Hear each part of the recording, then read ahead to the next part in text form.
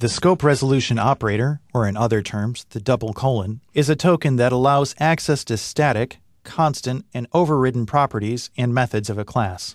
I will be covering constants in the next video and overriding properties and methods in the next chapter. In the meantime, let's focus on the address class and being able to access the valid address types. To use this token, you need the name of the class, followed by the double colon. For a method, just add the name of the static method with parentheses and whatever arguments are needed. For a property, add a $, then the name of the static property that you are accessing. Return to the demo script.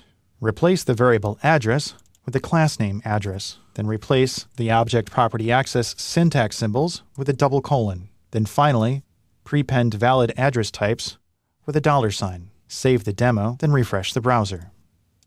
Instead of the error, you will see the array of address types. Use of the scope resolution operator is not limited to accessing static properties and methods, as I will demonstrate in the next video.